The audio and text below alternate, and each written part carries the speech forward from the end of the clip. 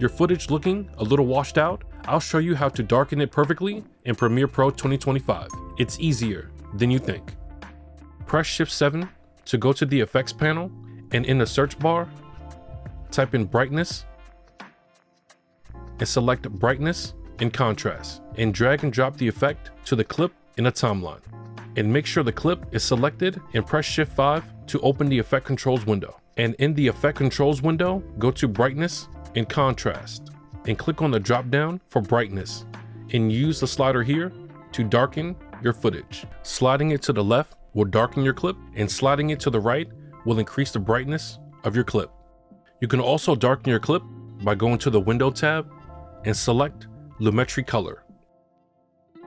Go to Basic Correction and then decrease the exposure